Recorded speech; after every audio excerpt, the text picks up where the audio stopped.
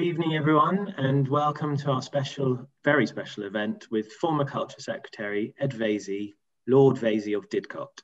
This event is the first of a series of very special and exclusive events, bringing closer knit groups together with niche interests, especially around Israel.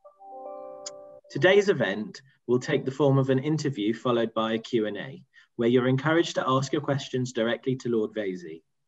To let us know that you have a question, all you need to do is click on the raise hand button, which can be found at the bottom of the participants list. If you don't know where that is, move your mouse or tap your screen, and the participants should be one of the options that come up below. We will take care of unmuting you. All you need to do is make sure your screen is on and that you accept the unmute request. Without further ado, I'd like to welcome Jonathan Lewis, who will both introduce our speaker and conduct our interview. Hello, everybody. It's my great pleasure to be here this evening to interview Ed Vaizey. We did try to get Piers Morgan and Oprah, but neither of them were available, so you've got me to do this. Ed has had a glittering career, as was evident from the invitation to this event, but I'll just highlight a couple of things. He was appointed to the House of Lords in 2020 and sits on the Communications and Media Committee. He was the Member of Parliament for Wantage between 2005 and 2019. And he served as the UK Government Culture and Digital Minister from 2010 to 2016. And in fact, he's the longest serving minister in that role, and I'm going to ask him about that. He was appointed a Privy Councillor in 2016, and as Digital Minister, he was responsible for the rollout of the successful rural broadband programme to more than 4 million homes. He introduced 4G and tax credits for film, television, and video games, which have helped to make the creative industries the fastest growing part of the UK economy. I want to begin just with asking Ed a few personal questions about his career, and then as he's frequently on the radio and TV as a pundit, I think it'll be interesting to get his views on a number of the current issues of the day. Ed, I think your father was an academic and a journalist, but he was also made a life peer, and I just wonder whether you were always destined for a political career and how it actually came about. Yeah, well, Jonathan, it's wonderful to be here for a start. So great to spend an evening with you and everyone else in the audience. And yes, my entire life was preordained pretty much from birth. I've not done anything exceptional or different from my birthright. So my father was an academic. He was an academic economist who was the head of social sciences at Brunel University, but he was very closely aligned to the Labour Party, and he worked with the Labour Party for many, many years. And in 1976, Harold Wilson, in his notorious Lavender List, put my father in the House of Lords, along with my godfather, George Weidenfeld. And in fact, the Lavender List came up for sale a couple of years ago, and I was going to try and buy it, but then the government said it was their property and it couldn't be sold. So my dad got into the House of Lords in the Lavender List, but in 1979, he became a Conservative. He had got to know Margaret Thatcher because he was an education economist. He got to know her when she was Education Secretary, and he admired her more and more. By the time she became leader of the opposition, he decided, and obviously Labour was in meltdown in the late 70s, he decided to join the Conservatives.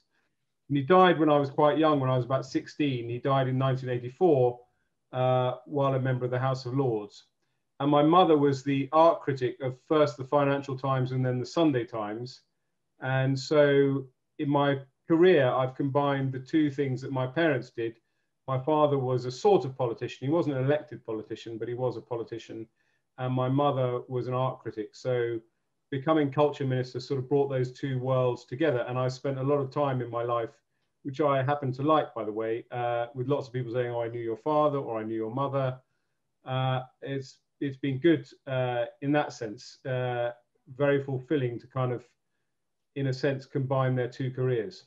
But even in your youth, you never dallied with the Labour Party. No, I mean, again, it's quite boring, but so my dad sent me to St. Paul's. I'm now I'm about to become president of the Old Pauline Club. So if there are any Old I'm a Paulines member on of this as call, well. what? Which I'm a member of as well. Well, exactly. So we're going to be touching you up for a bit of money once you've bought enough Israel bonds.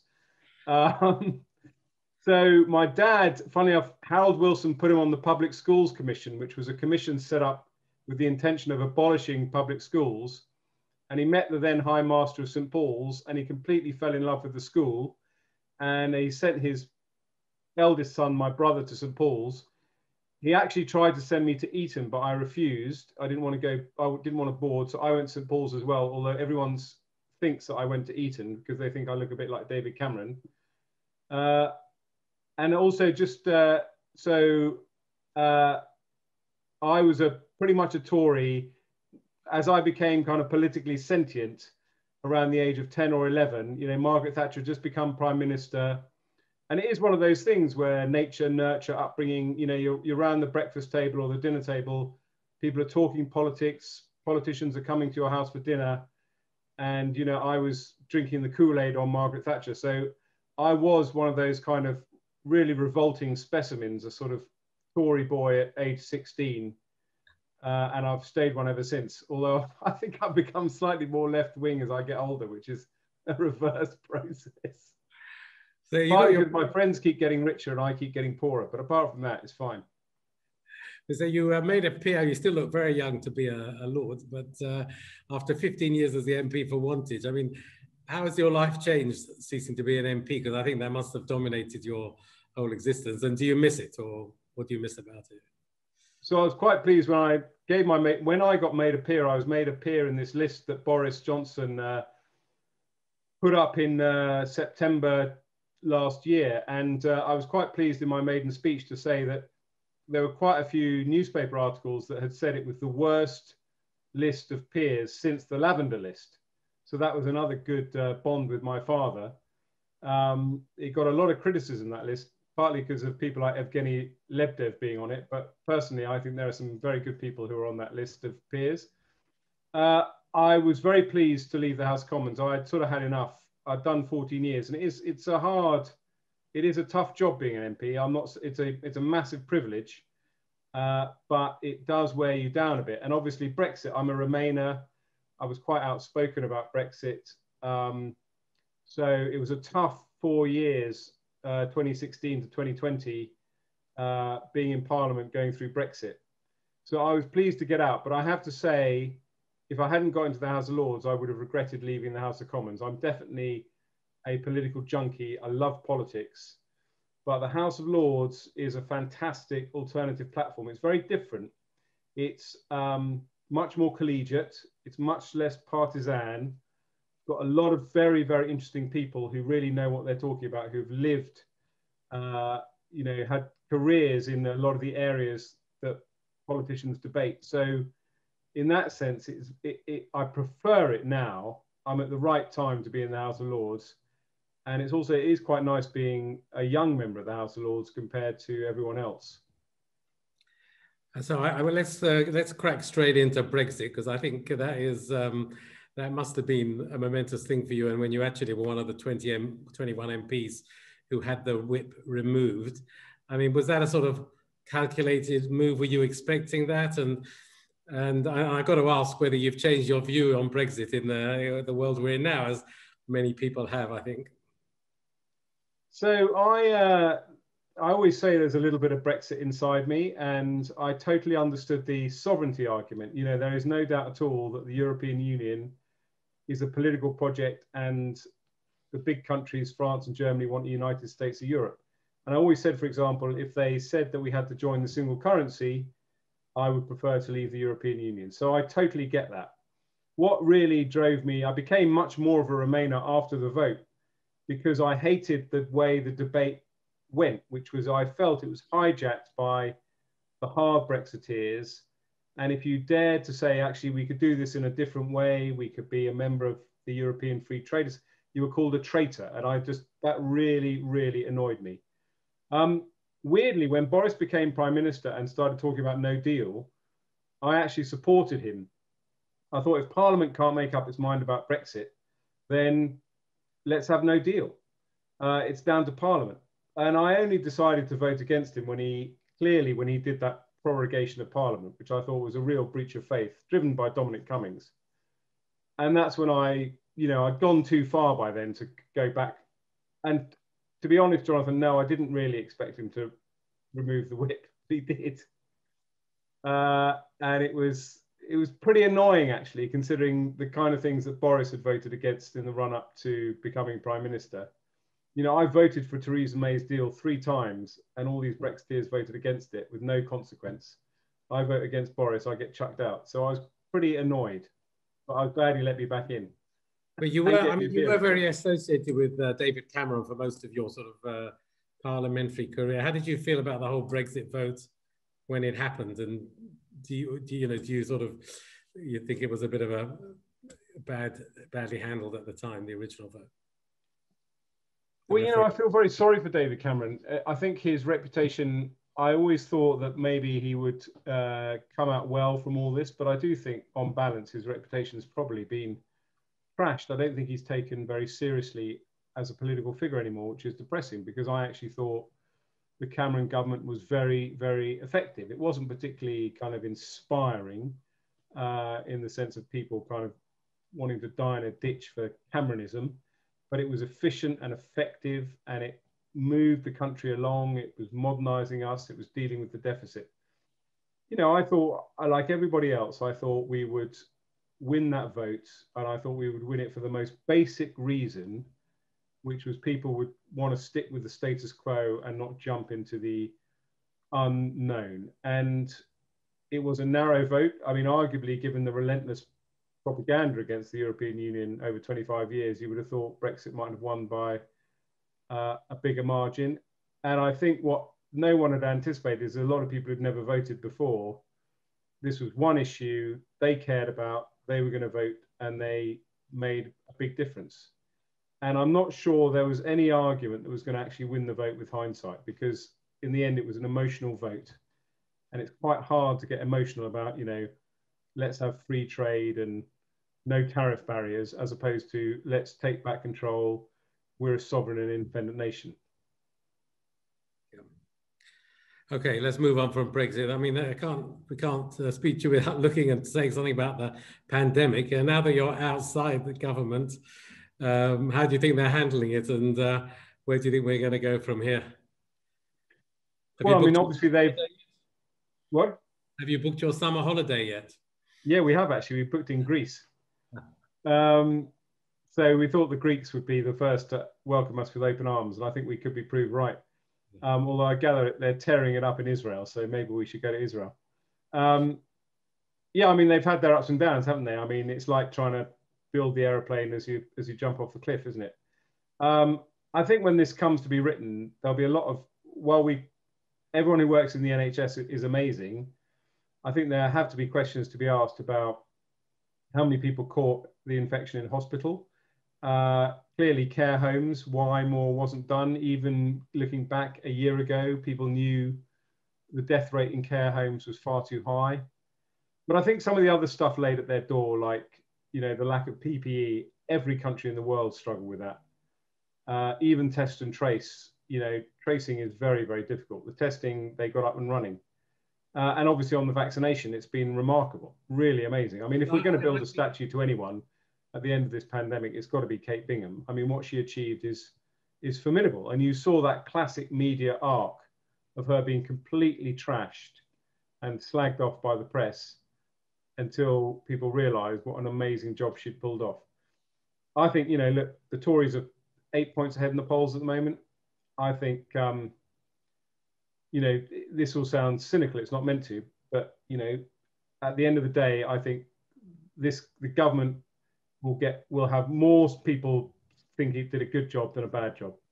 Because they're going to remember the vaccination success, and I think that's true. Okay, next topic. The last time I heard you on the radio, last week, you were talking about Meghan. Yeah. Harry in the interview, and I think it's a long time since anything has generated as much coverage. But I wonder, in terms of the royal family, what do you think about it? And whether you think it's really going to cause any lasting damage to the institution. So I slightly feel a plague on both their houses to a certain extent. I'm obviously a monarchist, and I'm a great admirer of the Queen. I'm a great admirer of Prince Charles. I think he's done amazing stuff with his charities. I think on balance, she shouldn't have done the interview. I mean, I watched the interview like everybody else. I thought Harry was incredibly impressive. But there's a lot of mud was thrown in that interview, which I think anyone sane would probably regret. I think the only lesson I took from that is that it is clearly, there is something about that institution, the royal family, that finds it very, very, very hard to accommodate people who are different. And by different, I mean just have different kind of cultural background. She's American, or Diana was different.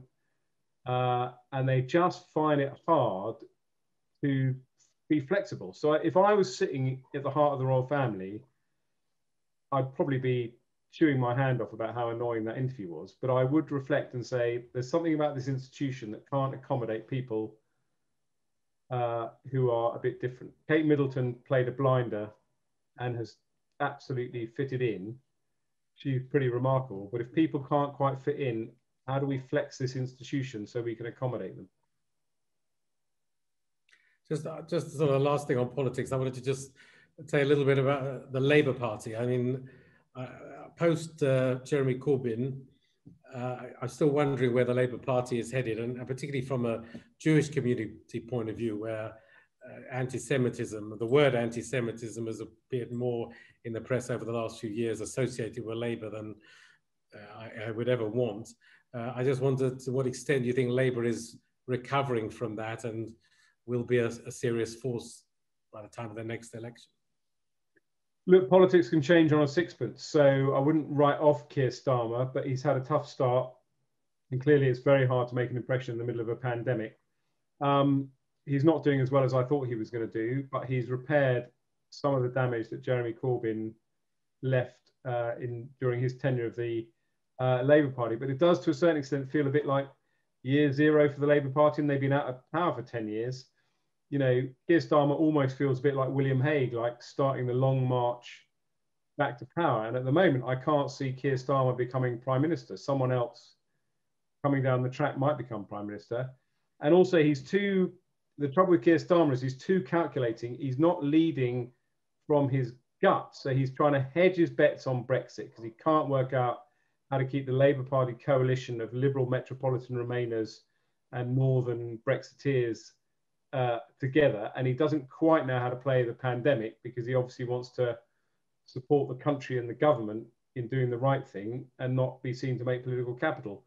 He's got to start listening to what he actually believes in and start trying to lead from the front. But I think it's very difficult when you turn up at Parliament and there's only going to be 20 people in the chamber of the House of Commons. And the anti-Semitism issue, because it doesn't, from the community point of view, it doesn't seem to have gone away. It's still rearing its head in different forms. Well, there is this terrible history of anti-Semitism, and you know, Keir Starmer is clearly, obviously, very far from the complete opposite of being anti-Semitic, and has done a lot, I think, to try and start the process of rooting it out. But he's got to be absolutely ruthless and uncompromising. And unfortunately, he's still got the legacy of Corbyn, and he's still got quite a few Labour MPs who I suspect are sympathetic to those views. And there's got to be a policy of complete zero tolerance from him to show that this isn't going to be allowed to come back in any shape or form. Okay, thanks for that. I'm just looking now, there's a couple of other areas we'll cover before we wind up, and I think, or before we go out for questions to the audience, but obviously you had this incredible period of time as Arts and Culture Minister, and I wonder what you think about the state of the arts now and how it's going to recover, and where would you, if you were still Minister, where would you be deploying funds, and how would you bring it back to life as we come out of the pandemic? So look, I mean, being the arts minister is the best job in government. You have the absolute time of your life. You go to amazing plays, you go to amazing museums, you go to amazing concerts. It's fantastic. And I remember, you know, Oliver Dowden, I wouldn't wish that job on my worst enemy now, because you've got all the pain and absolutely none of the pleasure. I would have made the government's had a big fund of sort of £1.5 billion to support the arts. I would have made it much simpler, probably bigger, just given all the big institutions the money they would have received in a normal year, handed it out as quickly as possible, made sure they supported as many freelancers as possible, and just kept them, you know, a bit like a car in your garage, kept them ticking over until they're ready to play again. But if anything, it's shown how dependent we are on the arts. You know, we've all got through this pandemic in various ways, but mainly through Netflix and great drama, maybe watching National Theatre Live. We need the arts massively, and I would just, I'm afraid, just thrown money at the problem. Yeah, no, I do think people come to realize that quality of life, arts are absolutely fundamental. I think we've all realized that more in the situation we're in now. So I think your career now, you're spending quite a lot of time on technology and high-tech advisory roles. And I just wondered if you could tell us what sort of things you're involved in and where you think that industry is headed. So I'm helping a lot of startups, giving them advice, and working with a few kind of tech advisory firms. So I had this strange hybrid role in government of looking after culture like museums and galleries, but also looking after the whole tech economy. And I always used to think that the arts are much more conservative than the world of tech. I mean, I love the world of tech because people say, how can I do things differently? I mean, we're doing this seminar online thanks to a company that, you know, barely existed 3 years ago. And there's been a bit of a hybrid between culture and tech during the pandemic, obviously, with people being able to watch plays online and that kind of thing. I think tech is really, really exciting. And it's not just the consumer tech you see in front of you. You know, Amazon became the 4th emergency service. We've all depended on Zoom, but also the back stuff, the infrastructure, the broadband that supports it all. I think, you know, you started earlier on talking about Brexit. I think tech is our big, big opportunity. There's a report out today that says technology companies have raised more money in the first quarter of 2021 than they did in the whole of 2020. We're easily up there with the US, proportionately with the US and China in terms of our tech economy. We've got a massive opportunity now with Brexit to really power ahead, and the government has to really keep getting behind tech, because those are the jobs of the future. We shouldn't worry about people losing their jobs or whatever. They're going to create new and different jobs. And, you know, if your children or grandchildren aren't spending 8 hours playing video games, you know, you're not preparing them for the future. Of course, we're here under the auspices of Israel Bonds, and the Israel economy has also been a powerhouse in terms of technology, and that's what, for a tiny country, that's kept it going. I think you went on a delegation in 2012. I just wondered to what extent you're in touch with Israeli high-tech companies, or how you see their future. So I went in 2013 as the minister to visit Israel. I've been once before as a backbench MP. I went when Matthew Gould was our ambassador there, who's now running the digital arm of the NHS. I think he was amazingly the first Jewish ambassador, British ambassador in Israel. I discovered my long lost family on a kibbutz, and it was a very emotional visit. And but I also obviously went to see some tech companies. I do a tech podcast that comes out once a fortnight, and I did one last year with this guy called Ed Vaizey, who runs something called Reimagine Ventures. He's an Israeli based in London, backs a lot of Israeli tech companies. And we talked for an hour about Israel's success and what the secrets of its success are. And because I recorded it a year ago, I can't remember any of the reasons why Israel is successful, except obviously that, you know, there's this famous book, Startup Nation. There's a lot of kind of, I don't know whether it's really an urban myth or not, but a lot of linking of defense to tech. So the US has this thing called DARPA, which is the Applied Research Products Agency, which is all about the Ministry of Defense throwing lots of money at tech, and it has loads of spin-offs, a bit like space. And Israel is famous for, you know, national service taking the brightest kids and putting them in the cybersecurity arm of the Israeli Defense Force, and then they come out and create billion-dollar companies. So there's a lot of that kind of synergy going on in Israel. that I think is the secret of the tech success. And also, obviously, you know, I don't think in the UK we pay enough attention to the Israeli tech economy, because I keep saying to people, you know, Israel's 4 hours away. You can go and visit and invest in Israeli tech companies much more easily than you can in companies on the west coast of the US. Yeah. Yeah. No, that's great. I think now we ought to give a few other people opportunity to ask some questions. So I'll pass back to Joe Ozer, but thanks very much, Ed. I appreciate your openness. Thanks. Thank you, Jonathan, and thank you, Lord Vaizey. Some of the stories that you've just told us have been really incredible to listen to. We're now moving on to the Q&A portion of the event. Please remember to raise your hand with the button at the bottom of the participants list, and we'll call on you in order to ask your question. Just accept the unmute request and make sure your video is on, and we'll do the rest. And the first question is from Samantha Harvey. Thank you, Your Lord. It's a great pleasure to welcome you today. And I want to say big thank you to Joe and Jessica. Can you hear me now? Yeah, we can hear you. Okay, because so many interesting sessions since the lockdown started to keep us entertained and keep us in contact. And thank you so much, amazing. So I just want to very quickly ask, it is a controversial question, but Your Lord, I think you're the only one could give us and shed some light for us. And first and foremost, thank you so much for booking your holiday, because I have a few travel agencies on High Street. So music to ears that you're brave enough, but of course, hopefully everything will be safe for you.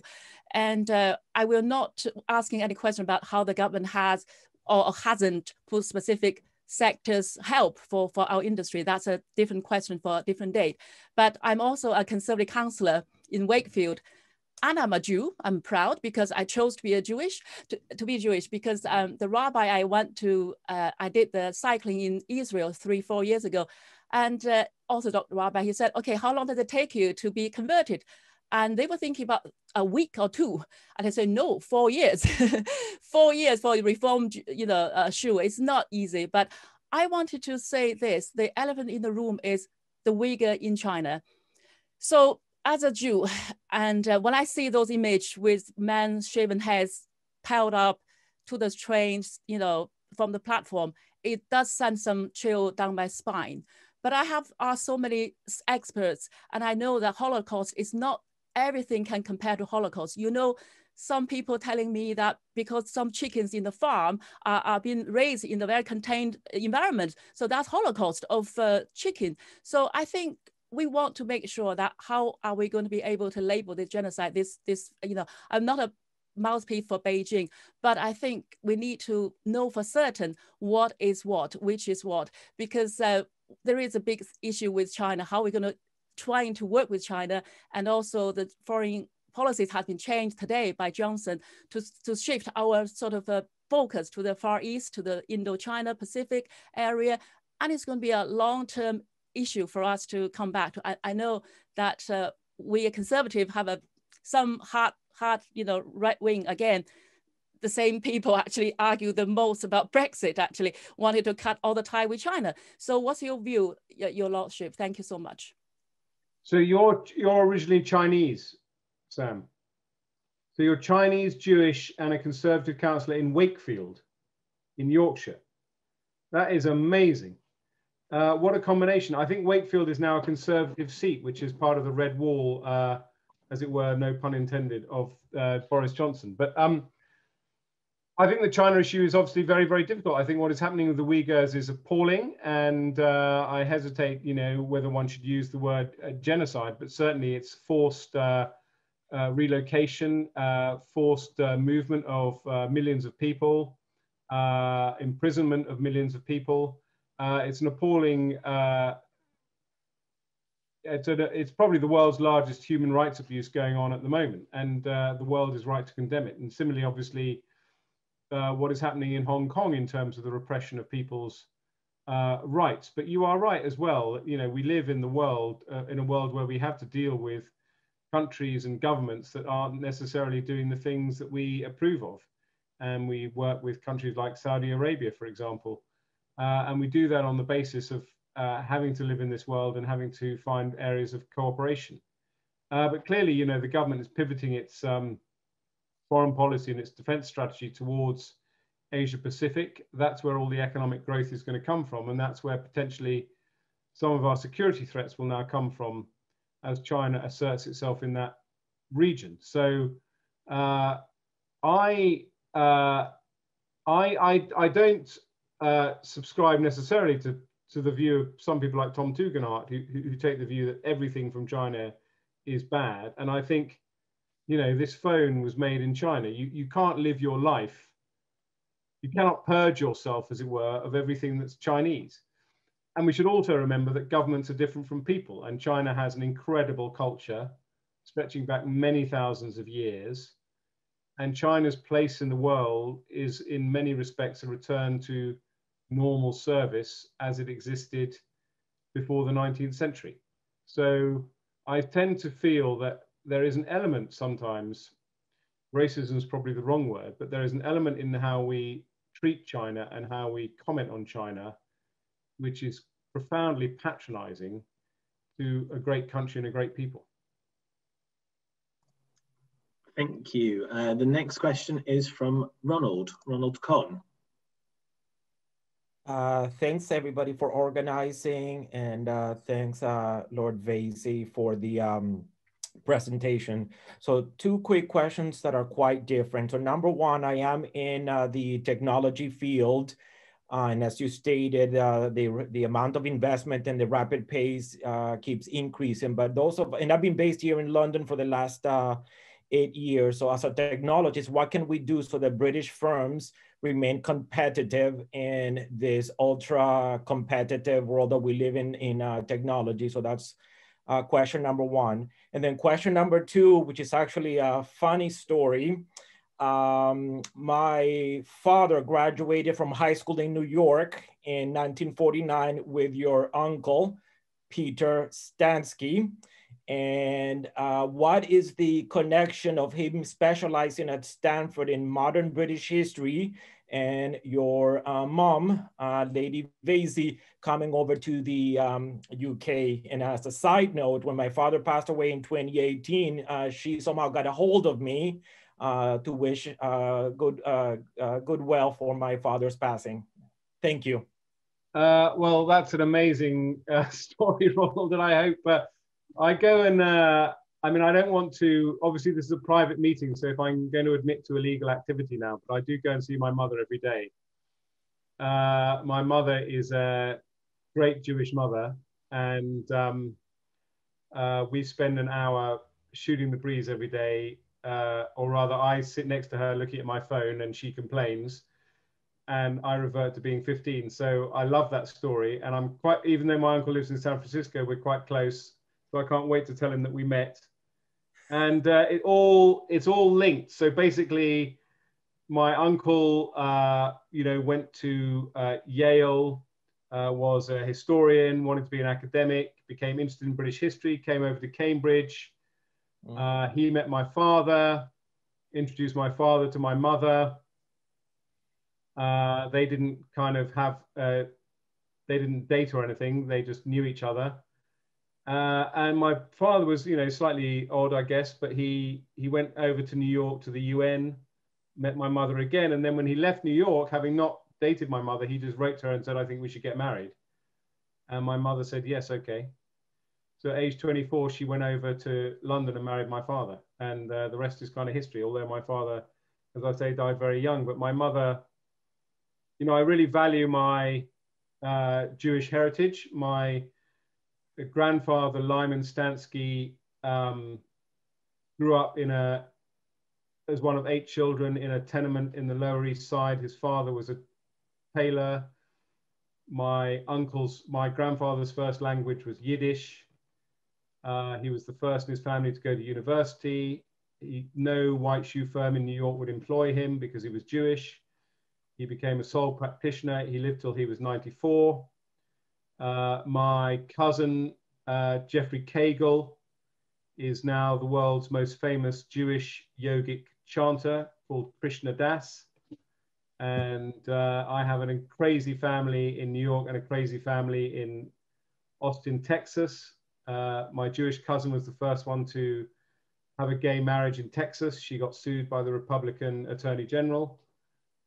She was the first gay appointment by President Clinton, I think, as the Energy Commissioner. And so it goes on. So I have this rich, rich heritage over in the US, which is a hell of a lot more interesting than talking about how to keep tech competitive. So I can't wait to tell my mum that we met. This is very exciting. Thank you. Next question is from Chris. Chris.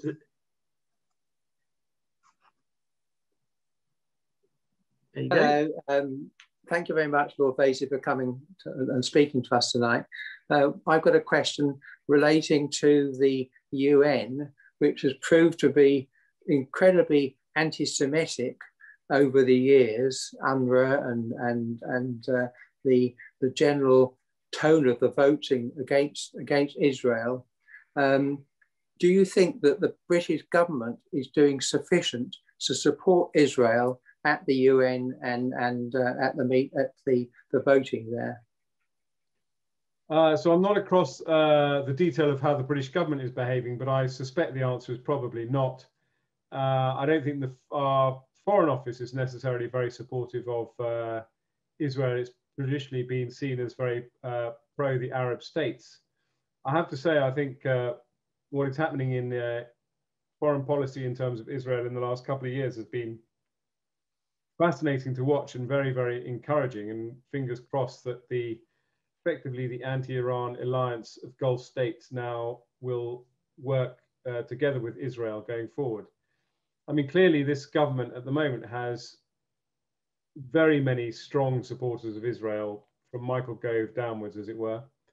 And the Conservative Friends of Israel are extraordinarily strong organization who do amazing work in outreach with conservative politicians. So I don't know enough about Dominic Raab or what his views are, but you always have, I suspect, some difficulty with the Foreign Office, which tends to be, would like to see itself as very even-handed on these issues. But again, lots of change has happened in the past. I mean, I referenced Matthew Gould earlier as the first Jewish ambassador to Israel from the UK. You know, he was a step change. And going back to Ronald's question, he set up the UK Israel Tech Hub, for example. So I think that you are getting, Israel's getting has got a better and stronger voice in the time that I've been in frontline politics, in British politics. Thank you. The next question will be from Nazar Lodi.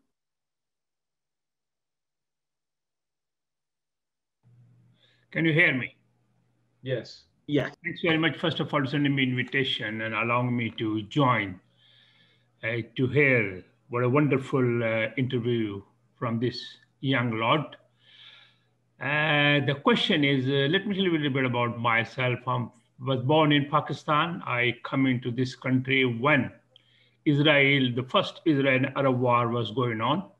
And the first thing I used to do, listening to the radio and the news, what was happening. I didn't have a television. I didn't have a heater in my room. So I used to just climb under the blanket and listen that what happening and then admire. I'm not saying here, that's my view, admire the Israel state surrounded with so many, I put in inverted commas, friends around Israel and still survived, where your threat every day was going to happen.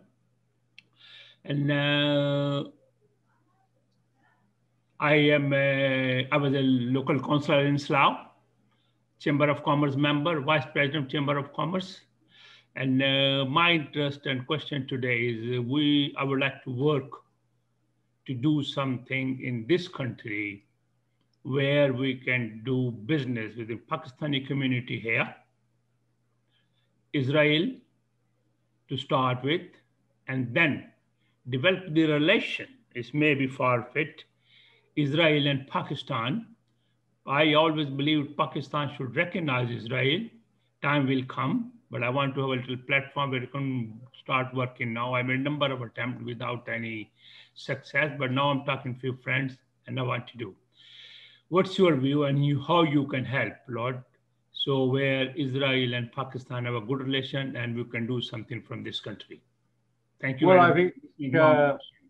I think, Nazar, that's an amazing offer and obviously a great opportunity. I do think that countries trading together is often the way forward to ensure good relations, although that may not apply to Iran. But certainly, for example, I've never understood why America persists with its blockade of Cuba when it could probably topple the communist regime in Cuba in a year by just trading with them normally. And I think what is fascinating to learn about the recent developments in terms of Israel's relationship with the Gulf states is the incredible boom in tourism. Apparently, hundreds of thousands of Israeli citizens have gone on holiday in Dubai. And so suddenly you get the feeling, I mean, it may not be the case because Middle East politics is so complicated, but you get the feeling that there's kind of no going back from that. You know, once the tourism happens and the cultural exchange effectively happens, there's no going back. It's a bit like the border between Ireland and Northern Ireland. Apart from obviously the complications with Brexit, once that you have an open border there, you feel that there can be no return to kind of terrorism. But who knows?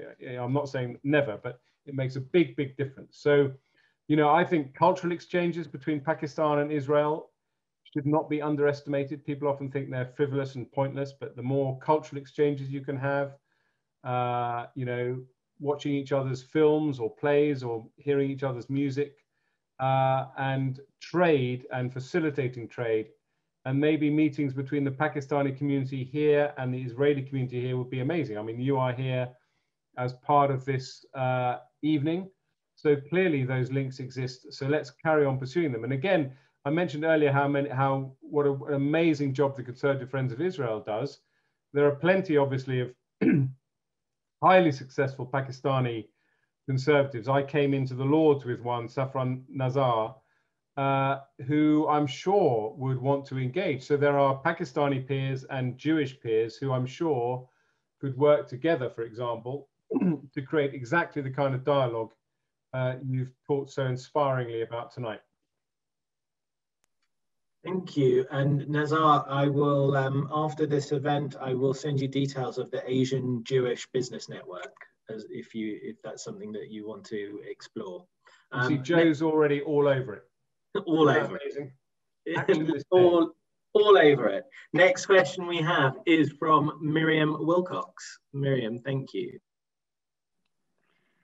Thank you. Good evening, Lord Vaizey. I just want to ask you a question, and thank you very much for your talk. I find it very interesting that you've been on both sides of the fence, as it were, Labour and Conservative. So I was just wondering what the cabinet meetings were like under the different prime ministers that you served under, and I wondered if you preferred one to the other. Well, it was my father that was on both sides of the fence, having been Labour and Conservative, and he was never an MP and he didn't serve in any cabinet. And I didn't serve in the cabinet, but I served as a senior minister. But I did serve with 3 different prime ministers. My favourite was David Cameron because he gave me my dream job. My least favourite was Theresa May because she sacked me. And my in between was Boris, who sacked me and then gave me a job. So I do like Boris. He's got an amazing charisma and personality, but I do think still that David Cameron was a very, very fine prime minister. Funnily enough, Brexit and Remain make strange bedfellows, so I've become quite friendly with Tony Blair.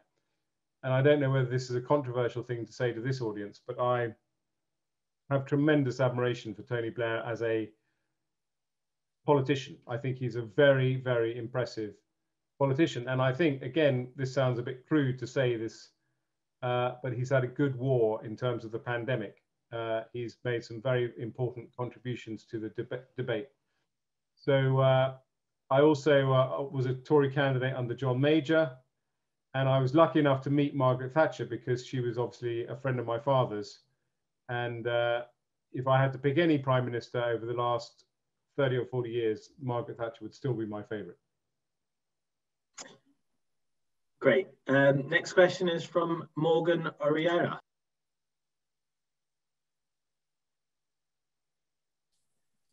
Lord Vaizey, thank you. So nice to hear from you.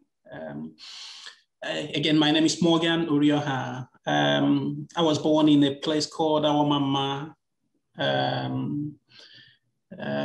in what I call the Biafra Kingdom, which is or used to be part of Nigeria as it is. Lord Vaizey, my question actually is, because I found your talk very interesting, especially in the area of the tech advisory. I myself, I am an engineer, and I've had good experience in that area.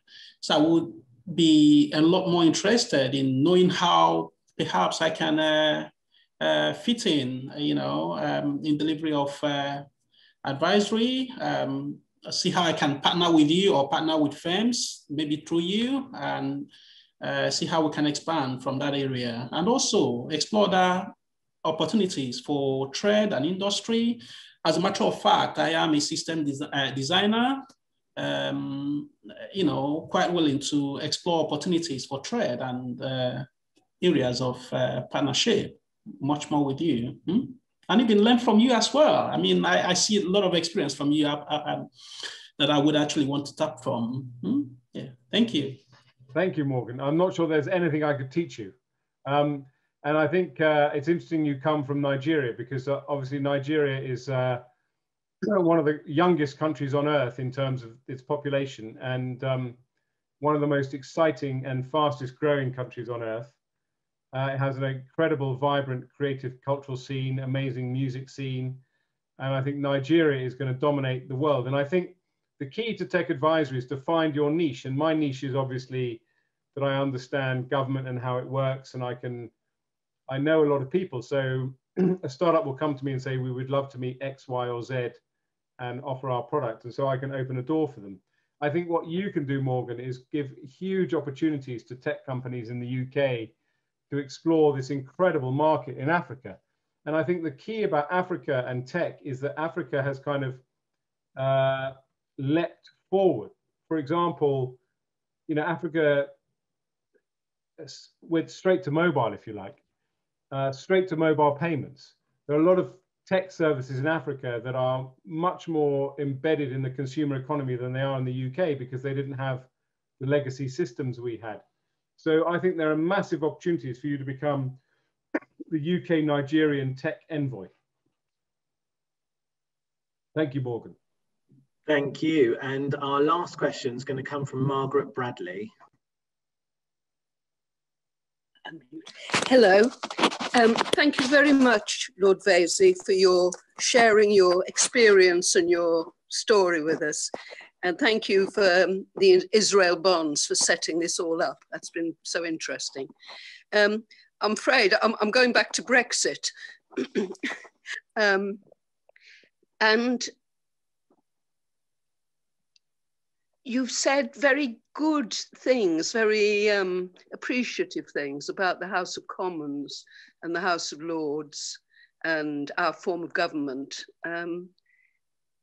But don't you agree that the whole European plan or the whole European direction of travel is to unity, ever closer union, which in the end will be a United States of Europe with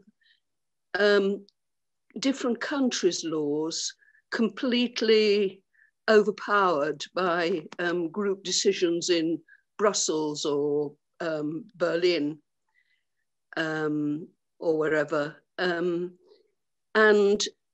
so where would you have seen your place if eventually that happened? Would you still see yourself in the House of Commons or the House of Lords? Or would you have seen yourself as a Euro MP? Well, it's a very good question, Margaret. I think you hit it on the head. So I said earlier that there's a bit of Brexit inside me, which is I don't want a United States of Europe, and I would have fought against it. And I think maybe in some ways there's a perfectly legitimate argument to say we got off the train traveling at 30 miles an hour and we've broken our ankle, but it's a hell of a lot better than getting off the train at 100 miles an hour and cracking our head open. So I think it's going to be painful, Brexit. I think we will find over the years that we will get closer to Europe in the way, say, that Norway or Switzerland are. We will take the stuff that we like from Europe and even some of the stuff that we say we don't like the free movement of people, because it's in our economic interest to do. But we will have avoided, as previous prime ministers avoided by not taking us into the euro, we will have avoided becoming part of what you correctly identify as the direction of travel to the United States of Europe. And Europe itself has to be very careful, or the European Union has to be very careful, because it's not just the British that don't want a United States of Europe. And if they go too far and too fast, as they did with the euro, which almost broke up the European Union and destroyed many of the southern economies, if they go too far and too fast, they will throw out the baby with the bathwater. There's a lot to be said about the European Union in terms of the incredible way it created this single economy where we could trade so freely.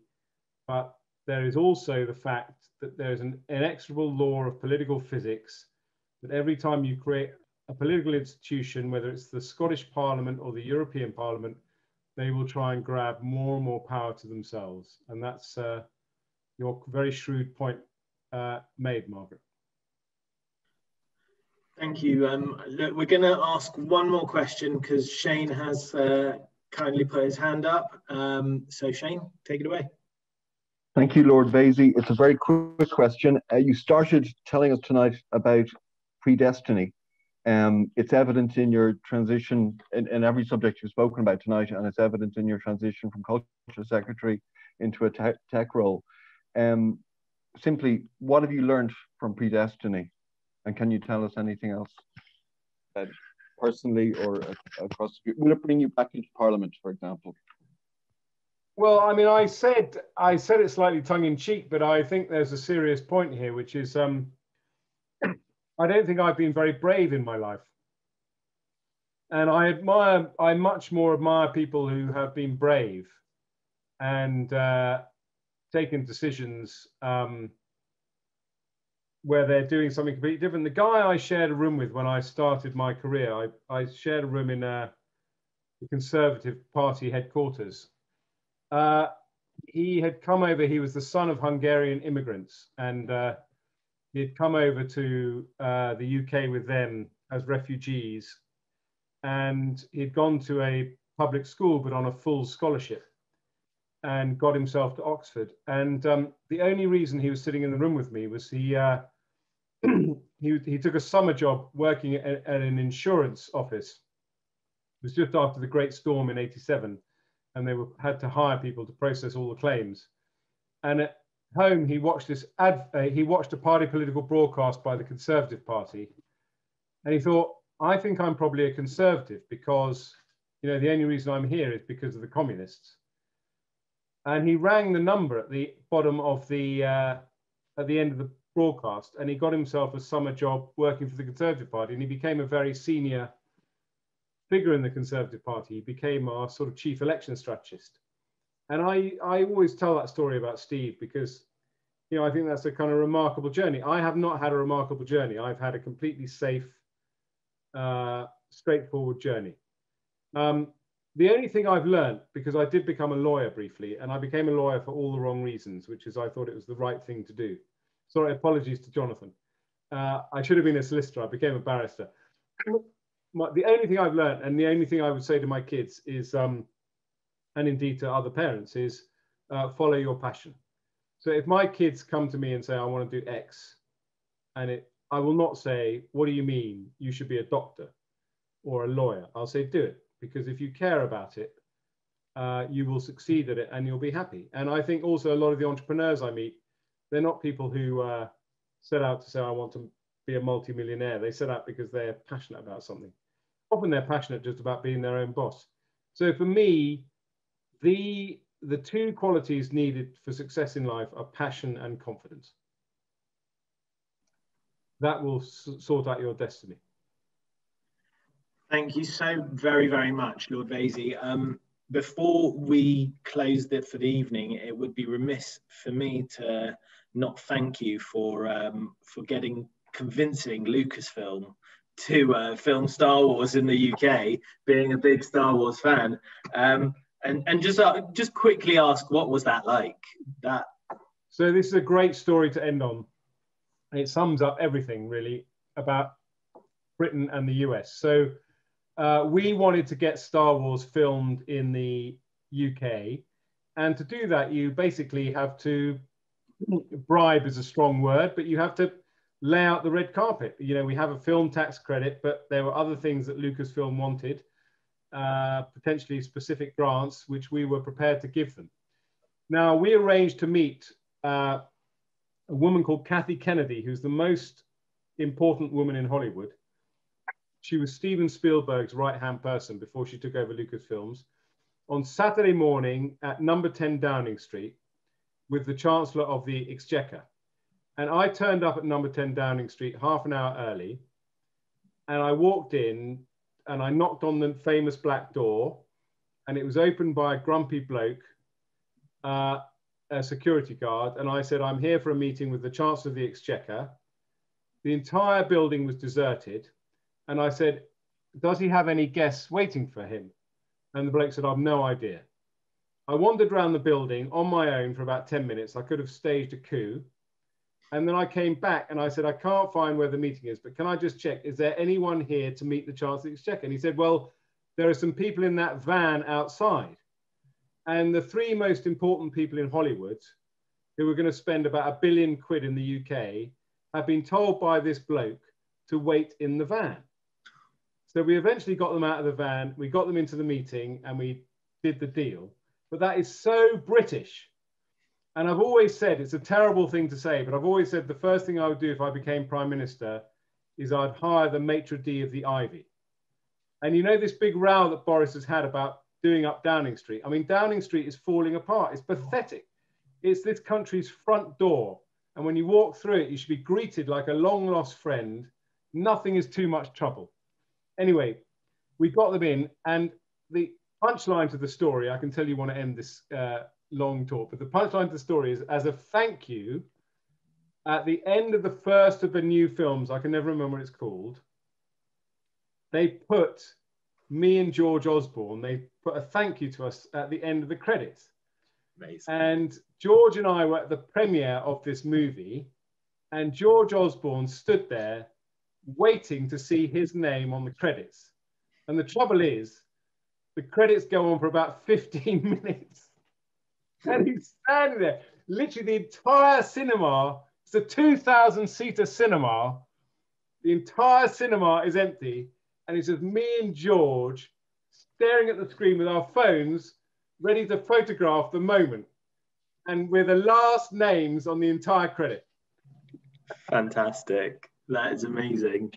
Thank you so very much for giving us an hour of your time, for exploring every subject under the sun. To everyone here, thank you also for joining us. Next Thursday, Israel Bonds has our 70th birthday gala event, which you're all invited to join for. Email will go out shortly in about half an hour or so with all the details and registration. And if you're not on our mailing list, please do drop me a line, drop me an email, and get on it so that we can send you the information. Thank you, everyone. Thank you, Lord Vaizey. Thank you, Jonathan. Good evening. Good night.